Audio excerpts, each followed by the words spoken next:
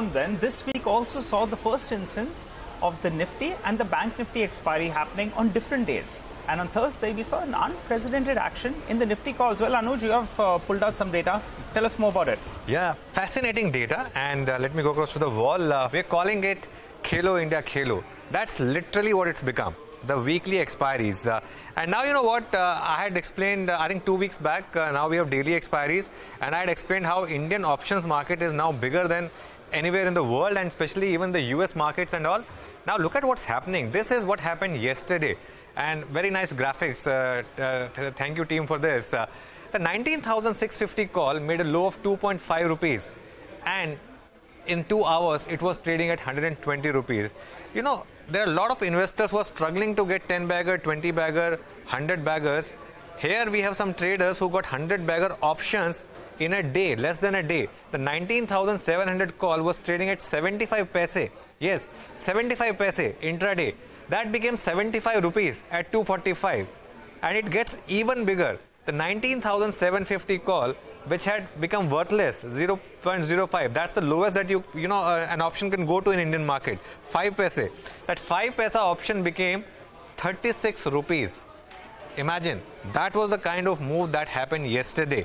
And it's not as if this was happening on very low volumes, by the way. It's not as if I have picked some random strikes. These were the 3 most traded strikes yesterday. Look at the kind of volumes that were generated in these strikes. The 19,650 call generated a notional turnover of 38.3 lakh crores. 38.3 lakh crores. 19,700 call, 33.4 lakh crores. And 19,600 put, 32.4 lakh crores. There was a time during the day when the 19,600 put had an open interest of 5 crore shares. Now, till now, 2 crore shares, 2.5 crore shares open interest was outlandish. And here we had 5 crore shares in open interest in one strike. Now, why is this happening? Because earlier the traders were dividing their capital. Look, you have limited capital, right? You're dividing your capital between Nifty and Bank Nifty, because on Thursday you have both the expiries. So you're dividing it between Nifty and Bank Nifty. Now what's happening? Now Bank Nifty's expiry is happening on Wednesday. So you're free from that. And on Thursday you can go all out on the Nifty. And that's what happened yesterday. Now traders will focus only on one index. And every day now you have one expiry or the other.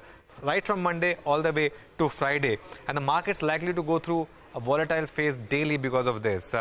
Now, I don't know. I mean, on one hand, we have clear-cut instances of disclaimers that 90% of the F&O traders lose money. And on the other hand, we have this almost gambling kind of, trades happening almost on a daily basis with daily expiry. 90% of the volumes these days are getting generated in the daily options. Nigel, Prashant, Nimesh. All right, Anuj.